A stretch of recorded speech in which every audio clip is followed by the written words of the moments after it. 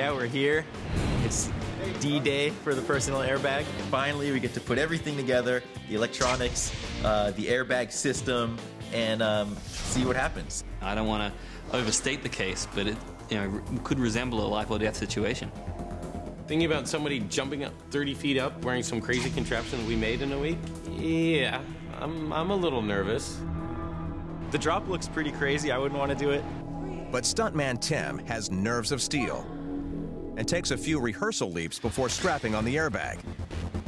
Tim's over here doing some final practice jumps. Terry's over here with the tanks. Electronics are on, airbags are folded. We're ready for a test. It's gonna be interesting.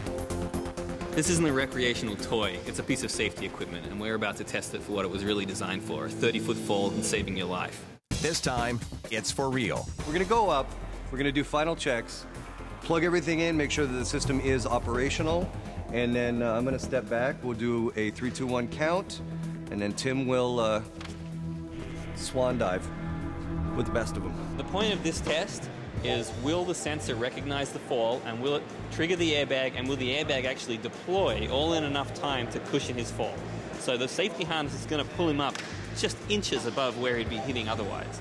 So we'll know if the airbag would have saved him. We don't want to have to get another Tim because we killed the first one. Once you're very much up there and looking down, that's something you just don't... You look down, you're like, I'm gonna fall. And on ground level, the rest of the team is confident, but anxious. How serious he is. He's in the zone, and I think we're all pretty nervous.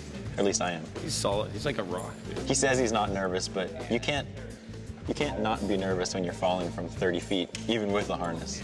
There are always things that we don't know is what's going to happen, and sometimes things go wrong. Plugging him in. It all comes down to this: the moment of truth. And 3, 2, 1.